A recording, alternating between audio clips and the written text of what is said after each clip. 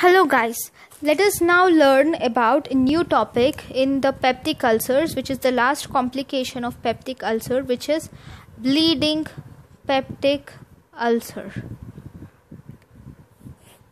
So what does bleeding peptic ulcer suggest?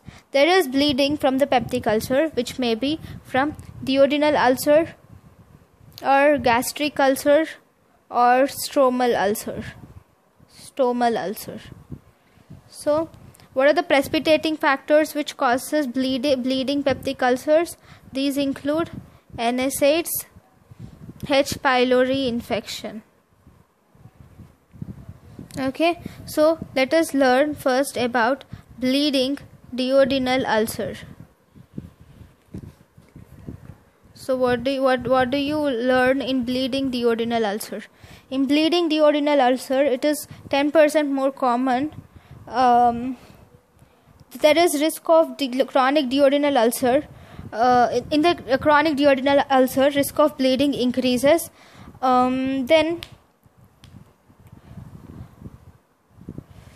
bleeding in the duodenal ulcer, if you see, it may be either due to the bleeding in small vessels in the wall of the ulcer, in wall of ulcer crater, or due to erosion into gastroduodenal artery. So these may be the reasons for the bleed in these ulcers, and whenever the posterior, usually posterior duodenal bleeds are common.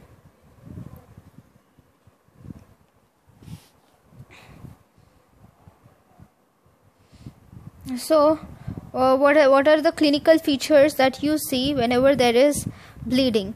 Whenever there is bleeding in the duodenal ulcer, then there may be hematemesis and melena, obviously. And because of loss of blood, there is features of shock, which are pallor, tachycardia,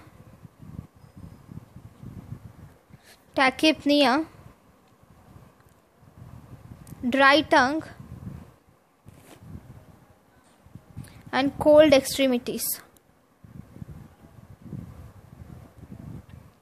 So these can occur.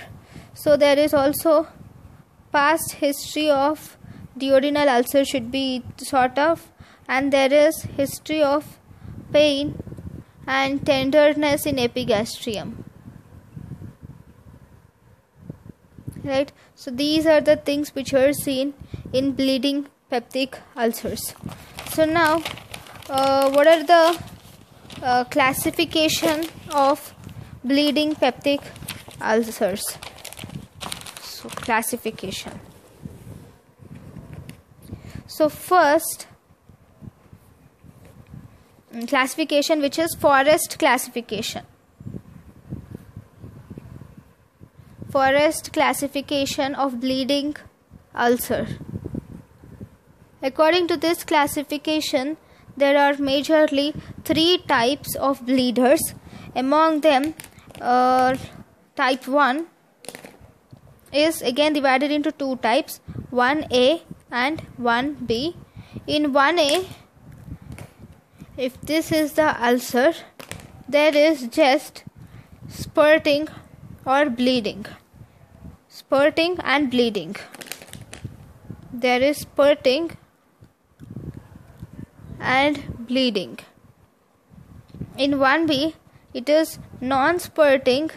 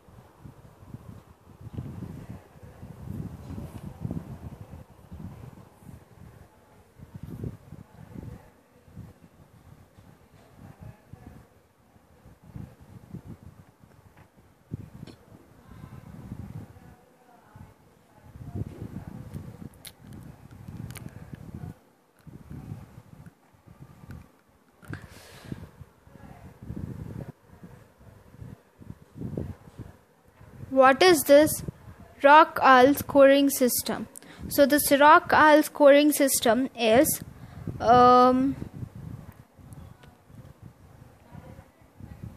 we give scores, which is, this is the variable. We give score 0, 1, 2, 3. So variable if age, and age less than 60, 60 to 79, more than 80, and if there is any comorbidity,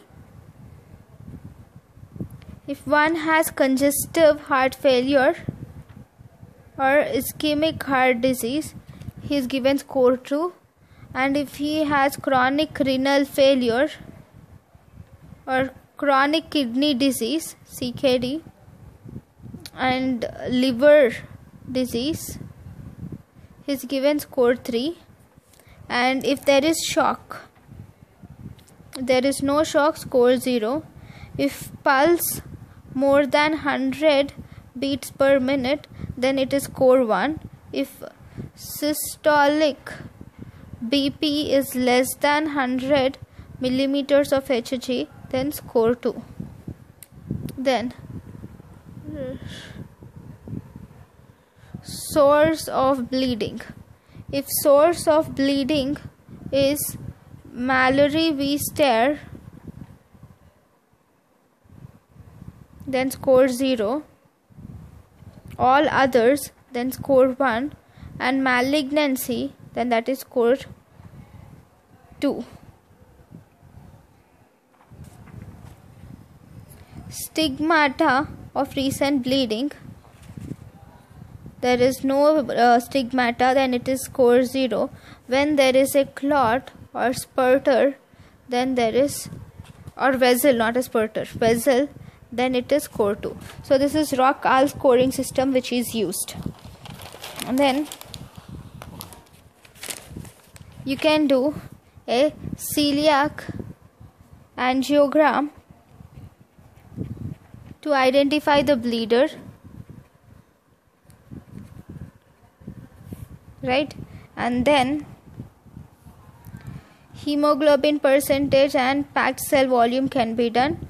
Then blood grouping and cross matching is done, and estimate serum electrolytes, blood urea nitrogen, and serum creatinine. So all these should be done because everything is bleeding, so it is an emergency situation. So how do you treat it? What is the treatment of duodenal ulcer, bleeding duodenal ulcer? So treatment of bleeding duodenal ulcer includes, number 1, correct the shock. This is done by foot end elevation. So here you will elevate the foot end, and then you give IV fluids, plasma expanders, and you do catheterization for urine output, and you do blood transfusion to replace the lost blood. So blood transfusion can be done. And then second one, you do a stomach wash because all the bleeding goes into the duodenum. Stomach wash with Ryle's tube, 1 in 2 lakhs adrenaline in saline wash is used. Saline wash is given. Okay. Then third, give an antacid, that is ranitidine IV. And fourth, give pantoprazole IV. Okay. And then you can do endoscopic cauterization of small vessel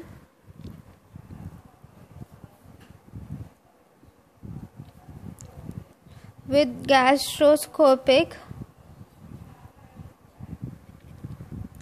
bipolar cautery or through laser or heater probe.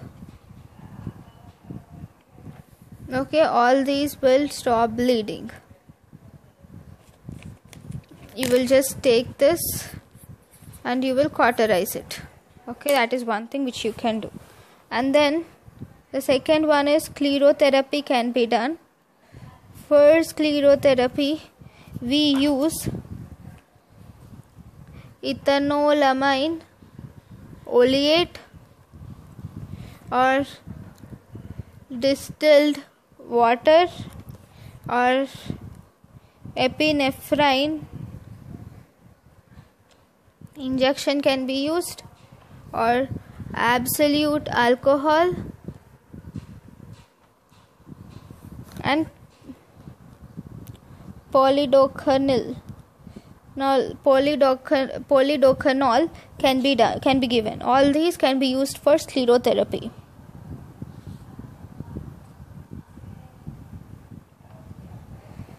And finally, you can do angiographic embolization of gastroduodenal artery.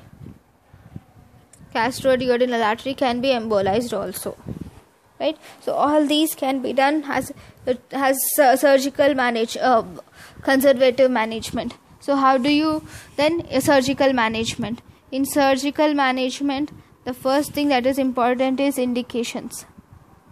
1. Deterioration of condition even after you giving conservative management. Even after conservative treatment, if the condition deteriorates, then that is an indication for surgical treatment. If there is bleeding from gastroduodenal artery, right? If there is recurrent bleeding, and if this occurs in elderly patient, and finally, if more than 4 units of blood is required. In these situations, we generally resort to surgical means. Now, what is the surgery that is done for this bleeding peptic ulcer? The surgery that is done is first do a laparotomy and then open a part of duodenum longitudinally. Just stem it. So, if this is the part of duodenum, just open the part of duodenum longitudinally. Okay, that is one. And after opening it, you will have to identify the bleeder.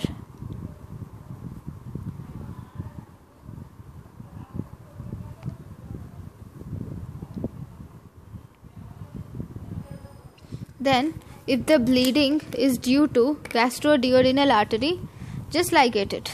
So, if this is the stomach and this is the duodenum, and if you see,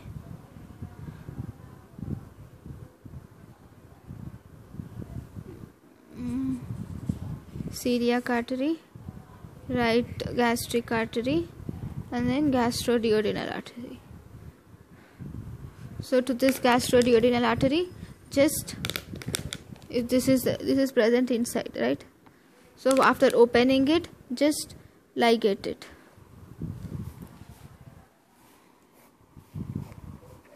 Ligate the, if bleeding from gastroduodenal artery, then ligate the gastroduodenal artery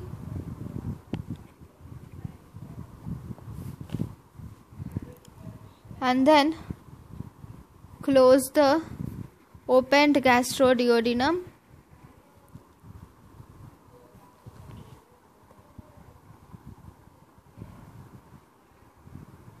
okay, by pyloroplasty, which is Finney's pyloroplasty. So this is the surgery which is done. So sometimes this is combined with truncal vagotomy. Okay, so this is what is done. If the patient's condition is good, then you do truncal vagotomy. So what is the further treatment given to the patient? Further treatment you can give H. pylori regimen also, and then do gastroscopy after 6 to 12 weeks to confirm healing of ulcer. Okay, so this is bleeding duodenal ulcer. Now let us learn about the next topic, which is bleeding gastric ulcer. This is similar to bleeding duodenal ulcer.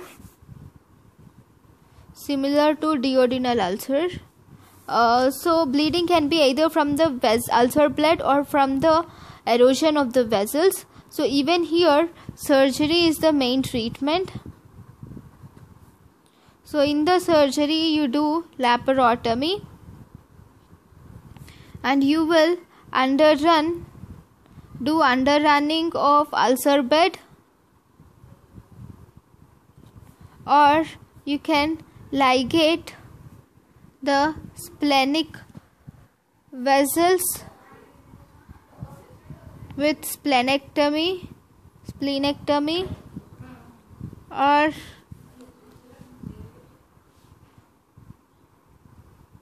do partial gastrectomy with Billroth 1 anastomosis, and do vagotomy with anerectomy. So this is what is done for the bleeding peptic ulcer, gastric ulcer. So this ends the lecture on bleeding peptic and gastric ulcers. So let us learn about the complications. We have learned about many complications of gastric surgery, but let me name all of them so that it becomes easier for us. Complications of gastric surgery. So the first complication is hemorrhage, and then there is stomal obstruction, and then biliary fistula, then sometimes injury to common bile duct, duodenal blowout, then pancreatitis, recurrent ulcer or stomal ulcer, and then gastrojejunocolic fistula, dumping syndrome, nutritional deficiencies.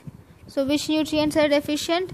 Iron, then vitamin B12, vitamin B, calcium, and then pulmonary tuberculosis, carcinoma in gastric remnant, then gallstone formation, alkaline gastritis, and then afferent and efferent loop syndrome, afferent loop obstruction, and also efferent loop obstruction. So all these are the complications of gastric surgery, right? So now let us learn about the other smaller topics of the stomach, and we will wind up here after learning the smaller topics. So there may be pyloric stenosis due to chronic duodenal ulcer. So whenever there is pyloric stenosis due to chronic duodenal ulcer, so then what do? It is not congenital pyloric stenosis, but here chronic duodenal ulcer. This leads to scarring and cicatrization, leading to obstruction of pylorus. Obstruction of pylorus leading to enormous dilatation of stomach. So this is what generally happens. So what are the clinical features seen? The clinical features are similar to congenital pyloric stenosis. I don't want to write all those again. So it is similar to congenital pyloric stenosis, but occurs in adults.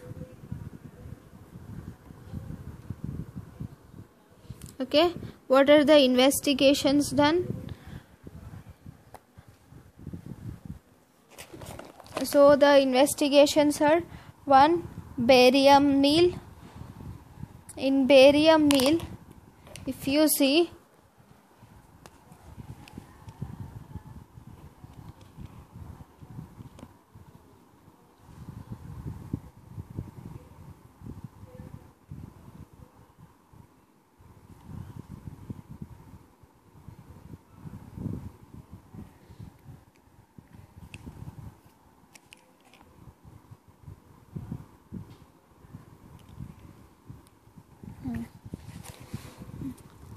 there is one dilated stomach where greater curvature is below greater curvature of stomach is below the level of iliac crest. That is one. And the second, there is no duodenal cap, and then there is mottled stomach, and barium don't enter duodenum. So these are the major features of barium meal. And then you can do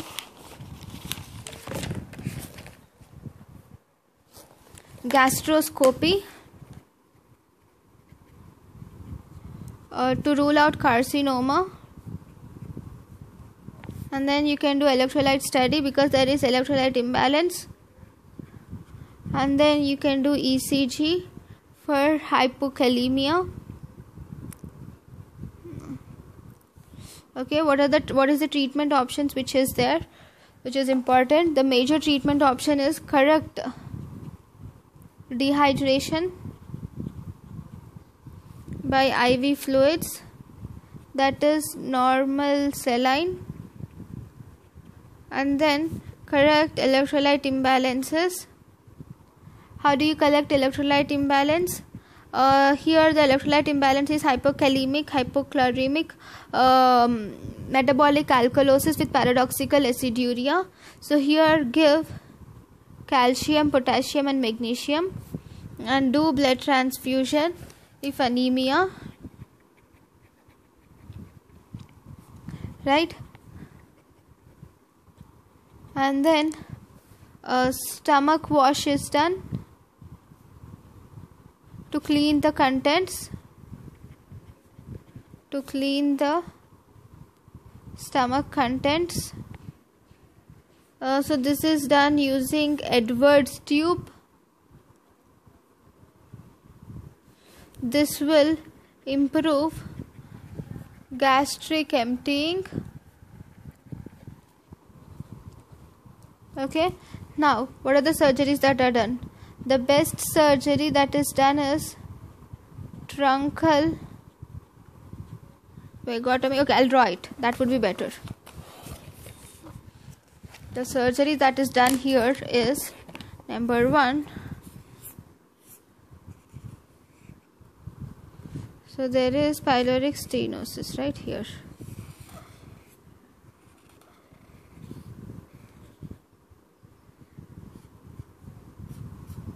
Okay, number 1.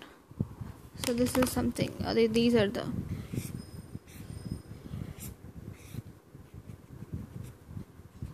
okay. So now what you do is you do a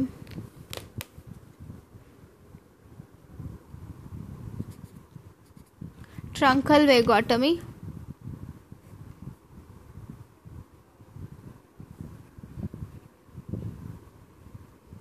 with gastrojejunostomy of Mayo.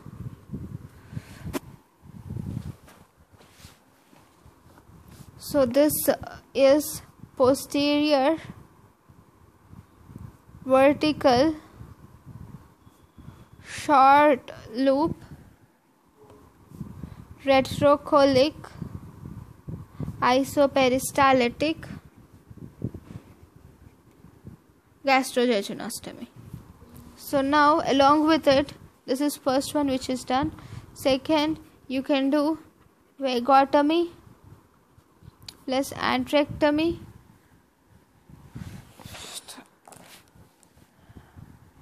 antrectomy plus jejunostomy. Sorry, Billroth one. So this is what is done generally. So what you do here is, the second one is, you will do a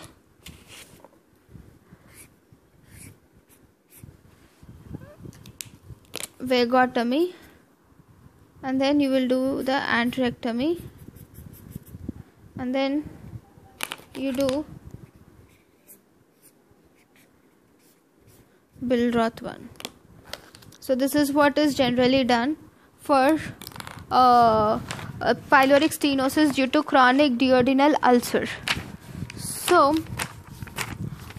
these are the major things which are dealt in stomach. In our next class we will learn about the carcinoma of stomach and some other miscellaneous things which are left in the carcinoma of stomach in the stomach. Thank you guys for watching my lecture. If you feel there is something inadequate in this lecture, or if you feel you need something else, then you can comment it in the comment section, and you can also subscribe the videos for more. Subscribe my channel for more videos. Thank you guys for watching my lectures. Thank you.